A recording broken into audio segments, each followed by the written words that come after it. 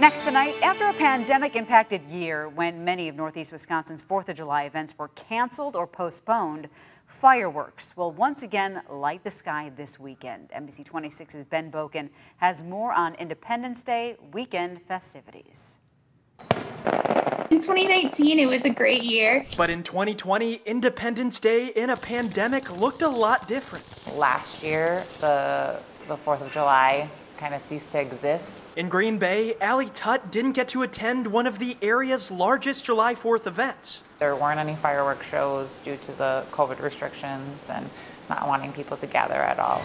But this weekend, the boom is back. As an organizer, Tutt says Green Bay will host smaller-scale 4th of July festivities on Sunday. This year, we're super excited to be able to not have the whole big event back this year, but to still be able to throw something. Festival Foods is providing fireworks for 25 shows across the state, including the Fox Valley.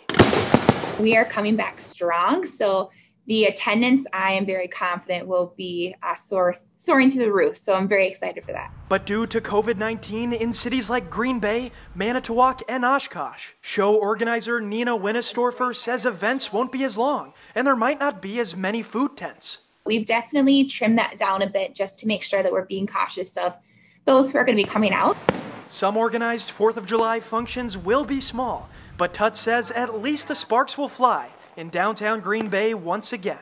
Have the fireworks show. You know, it's not 4th of July without those fireworks.